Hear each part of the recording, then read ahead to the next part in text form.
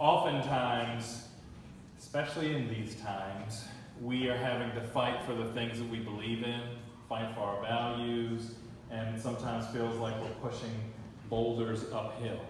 And to be in a room full of artists, environmentalists, philanthropists, and people who just want to make the world a better place is just so energizing and makes me feel good.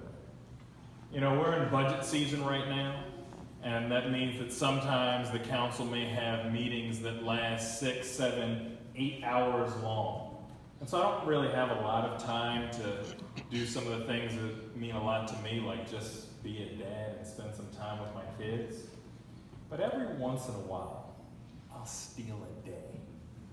And not too long ago, I stole a day. And in that day, I signed a little permission slip, and I accompanied my daughter and her class on a field trip right here to the Conservancy. And it was one of the best days of our lives to be able to come here and enjoy time, enjoy nature, and for me to see them learn and grow and have an appreciation not only for these gifts that we have here for us, but these gifts that we're passing on to future generations.